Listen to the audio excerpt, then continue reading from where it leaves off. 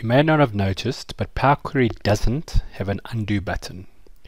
So let me just show you. First of all, we're going to put this into Power Query. So you'll see we've got it in, and maybe we're going to move stuff around. So I'm going to move that there and maybe change that to revenue. And then I realize I've made a mistake. I need to undo. Notice there's no undo button at the moment.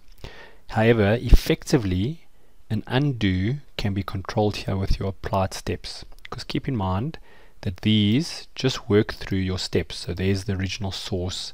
So this is me redoing it. So notice over here, the name is in that column. When I reordered it, the name moves over here. The renamed column, there it's revenue, there it's amount. So to undo is as simple as just moving to the prior step. And if you permanently want to do it, you then delete this item and it will undo. But just be careful, I can delete it.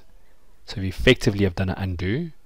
But notice, well, there's no redo and there's no quick way. Once you've deleted that step, you'll have to recreate the step, go through all the processes.